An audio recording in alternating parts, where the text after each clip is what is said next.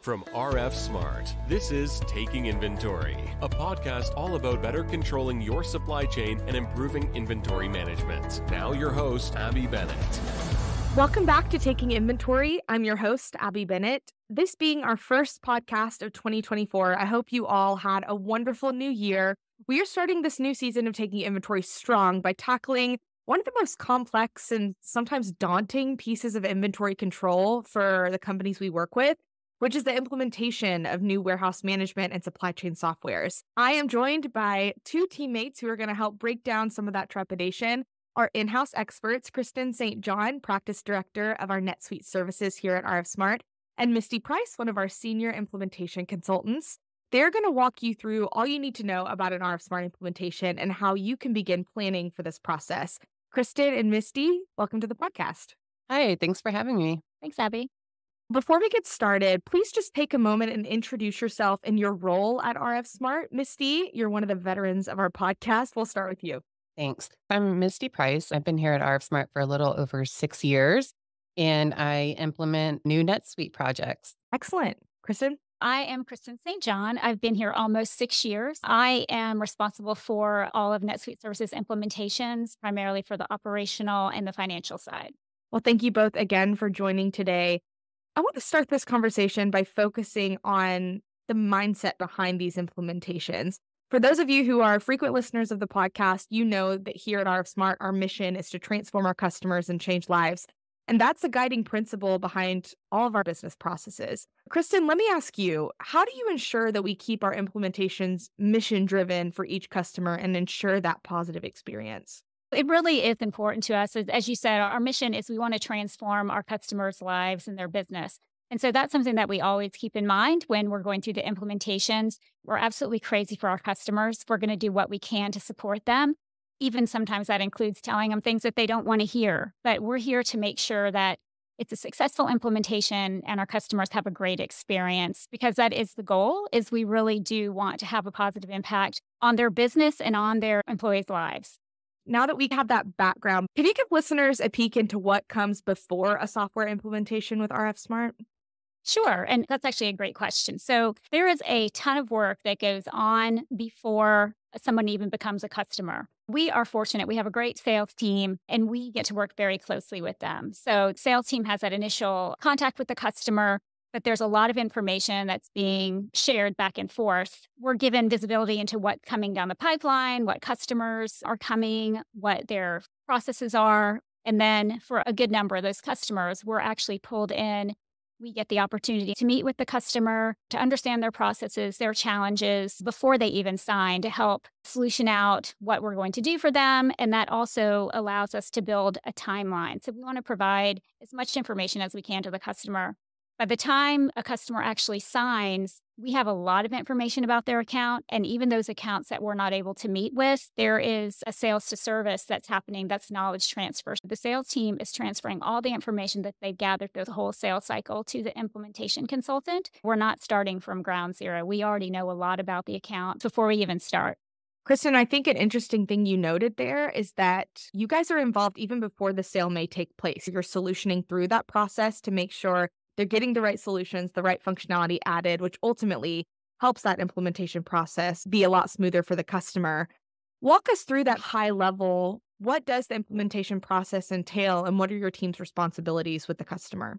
We ultimately want to make sure that the customer walks away understanding how to use our software and that it has an impact on their business. The most important session we have is a business process review, and that's where the services team will do a deep dive into the customer's processes, into the details. And so we want to walk away from that with a good plan for their implementation. The customer is not a spectator. They're involved with that. It's hands-on. And the one thing to point out, it's a partnership. We both have to be involved to make it successful. And so we try to encourage that throughout the implementation.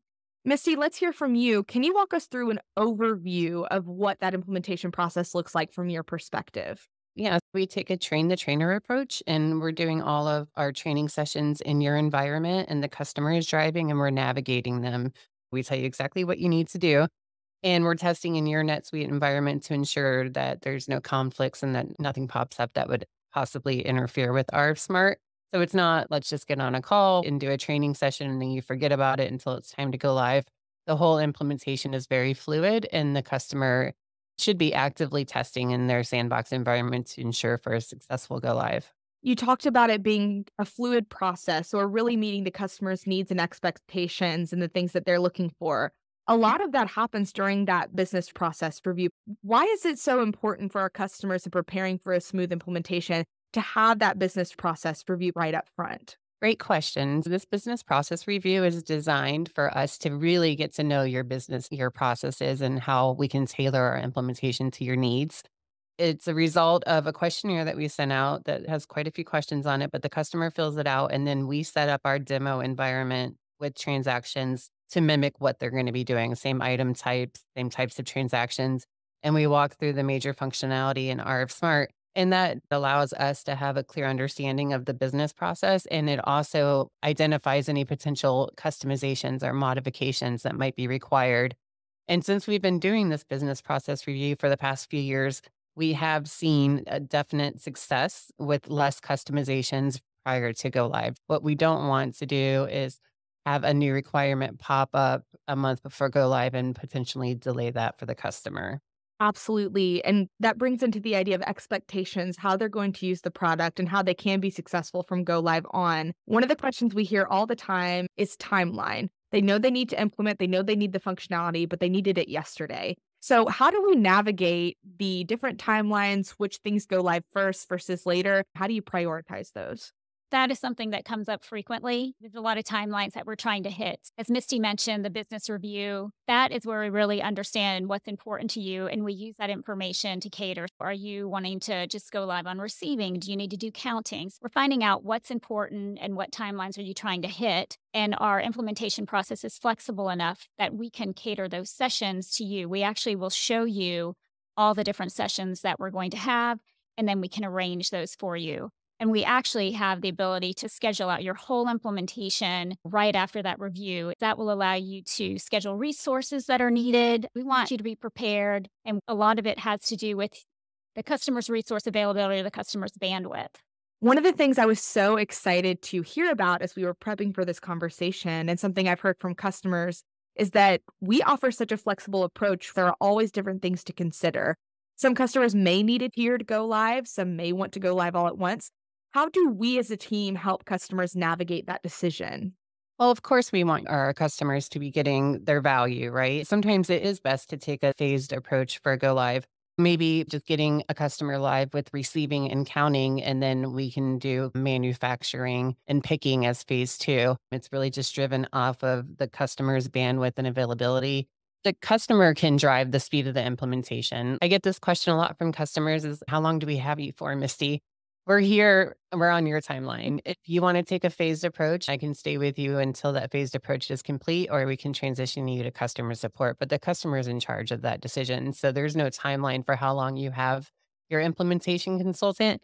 We're really just on your timeline. But obviously, we want to encourage you to get using the system as quickly as possible so you're getting value for what you're paying. I know that's been a huge value add to the users we now have on our product, being able to feel like they have control, but also support from our team. So it's a great partnership in that way. Another huge piece of this is not just getting the functionality live, but it's really making sure that our users are prepared as they are no longer in implementation and they're live on the product and they're ready to get in that warehouse and get production going. How do we approach training when it comes to our services? What does that look like for our customers? So as soon as we have the kickoff call with the customer, we send out the homework for all of the training sessions so that they can get ahead of that and have that prepared. Nothing crazy, usually about a half hour of homework in between each session.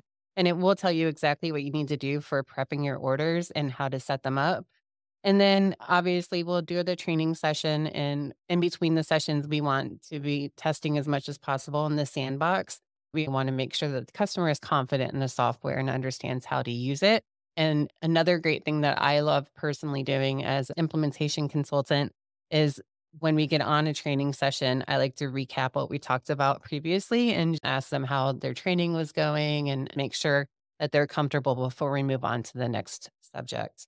How do we encourage that success from the start of this process all the way to the end? That's obviously very important to us. Like I said, we want the customer to partner with us. So there's going to be participation in both sides. One of the things that we do is we look to see what's been done. We want to see that customers are using our product when they're doing things on their own, is usually when they're going to come up with questions or run into problems. And to Misty's point, that's one of the first things we ask when we get on those sessions, is to make sure that we can address those concerns for them. The customer really needs to be doing some work on their own, not just when they're in sessions with us. We are going to make sure that they're ready. And if we see that they're not, we're going to raise that flag. That's one thing that we feel is like doing right by the customer, having their back. If they don't see a problem coming, we will see it and we will let them know. Obviously, the primary goal is to get the customer live, but we also want to make sure that once they're live, that they don't have any issues using the software. So one of the things that we do look at, we monitor support cases, we monitor usage, and we're going to keep them in the services team until we're sure that they're not having any issues and we feel like they're ready to move over to our customer success team. We talk about training, we talk about success of the product. A thing I'd love to share with listeners who may not know if they haven't gone through one of our implementations is that we ensure user success by preparing for very specific use cases that these customers may encounter. Part of it happens during the business process review, but as we get to know the customer through the sales cycle and beyond, we want to pick up those use cases and prepare them for those individual tasks and scenarios that they're going to go through. Can you walk us through what that may look like for a customer going through implementation? Sure. And this is a good question. We start this even in the sales cycle. So when we get the opportunity to talk to customers in the sales cycle, that's where we will first bring up use cases. That is a key part of the implementation. As a customer, you know your business better than we do. So there's a lot of use cases that we'll introduce and we'll give you, but the customer is the one that knows the edge cases, their day-to-day. So we want to make sure that we have those documented. And when we're doing the implementation, we'll go through those cases, especially those one-offs. Those are the ones that can sometimes kill an implementation. And so we want to make sure that we're addressing those before the customer goes live. I always tell my customers, try to break the system, right? So if you're going to do testing, you want to test orders like you're going to have in real life. All of those weird edge cases, drop ship orders and unique cases, credit card holds, anything that you encounter on a day-to-day NetSuite, we want you to test that in RF Smart. And the goal is to break the system because we want to find the problems now so they're not problems for go live. Not just happy path testing. I love that, not just happy path. And I'm sure everyone who's gone through an implementation is shaking their head. Yes, as someone who's talking to customers on a very consistent basis, hearing their stories, learning about their partnership with RF Smart, a consistent theme is the training was great. I'm getting the information I need when I need it. I'm continuing to be supported. So that's just a kudos and shout out to your team for doing the work well and doing it customer focused.